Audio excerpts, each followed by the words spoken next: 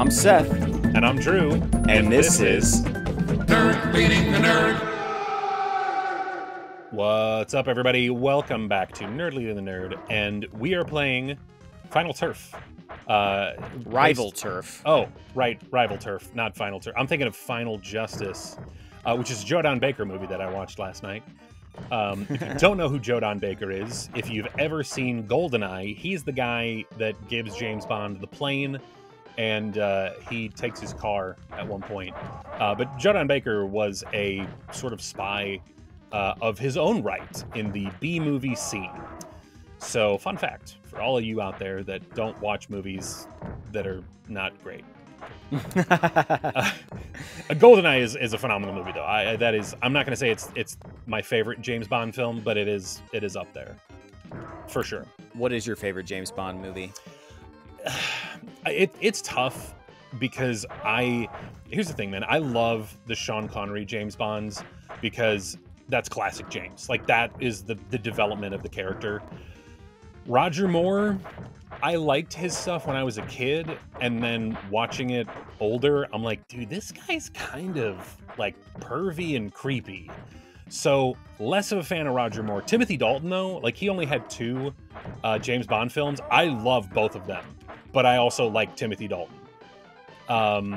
If you were an actor, would you want to be James Bond, or do you think it I'm not British. Typecasts you? Yeah, no, I'm not British, so I wouldn't go out for that. Like, if, for example, if someone was like, hey, what's the equivalency in America? It would be Ethan Hunt of Mission Impossible. Yeah. But I don't think I can see anyone outside of Tom Cruise being that character, at least for the foreseeable future. You know what I mean? Like, he does. Yeah, they didn't jump around with that character the way they did with Bond. No, and there's less. I mean, James Bond has been around for over 50 years.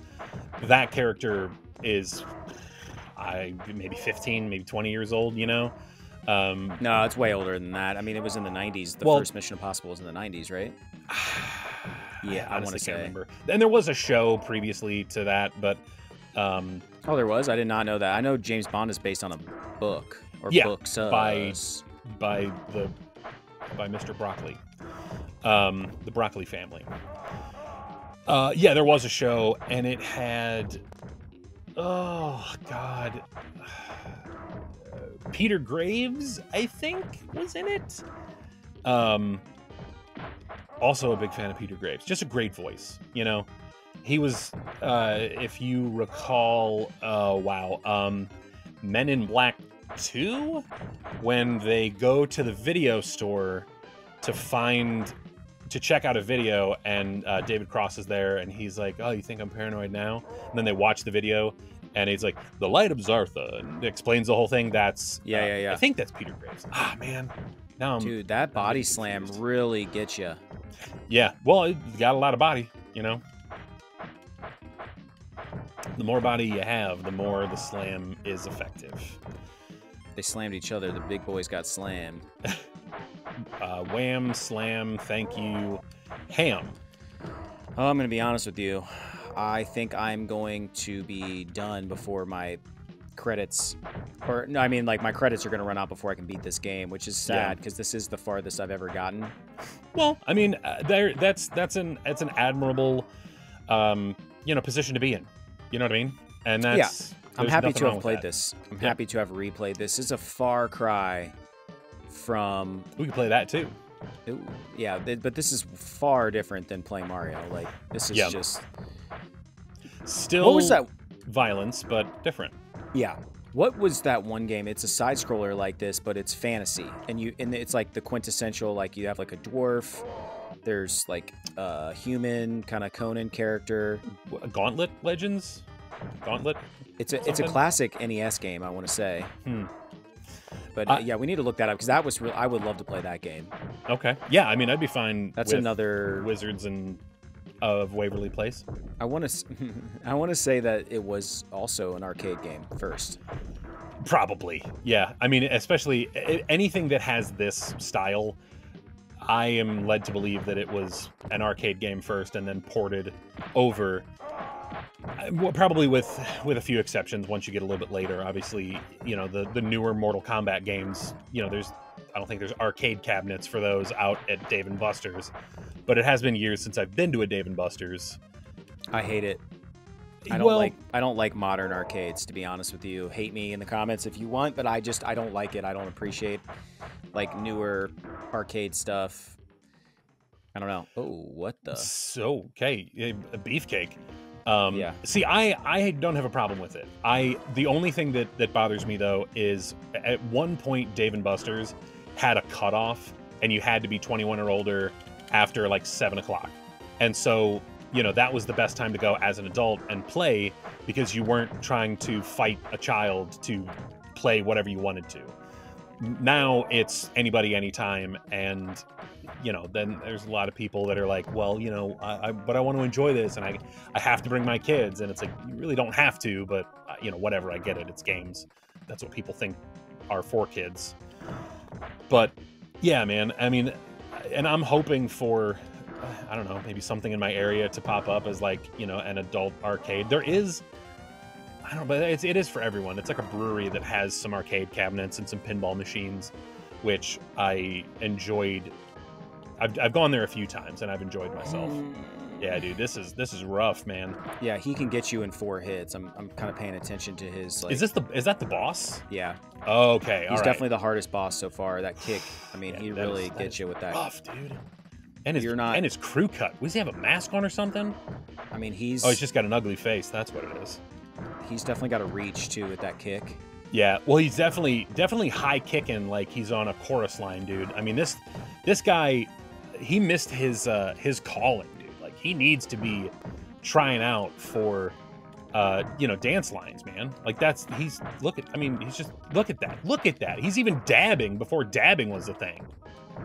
I got to get him. Oh. It's just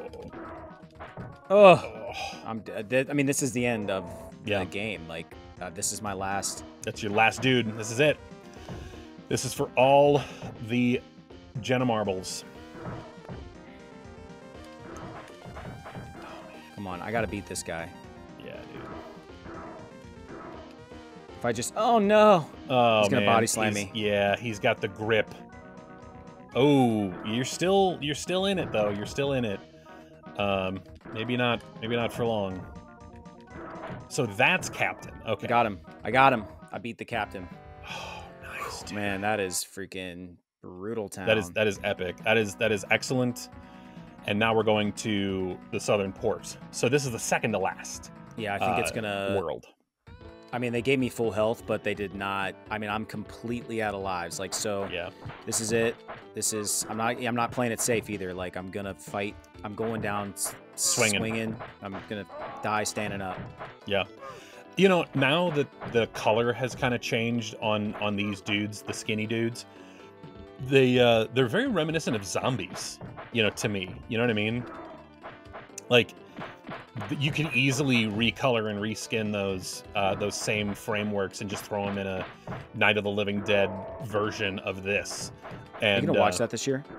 I don't know. There's a lot of spooky movies that I still haven't seen. I still haven't seen Trick or Treat, and I want to give that a go. So that's the thing, man. I don't always watch the same stuff. Like, I think last year I did the Child's Play movies. I'm not doing those again this year because I just watched them last year and I remember them well.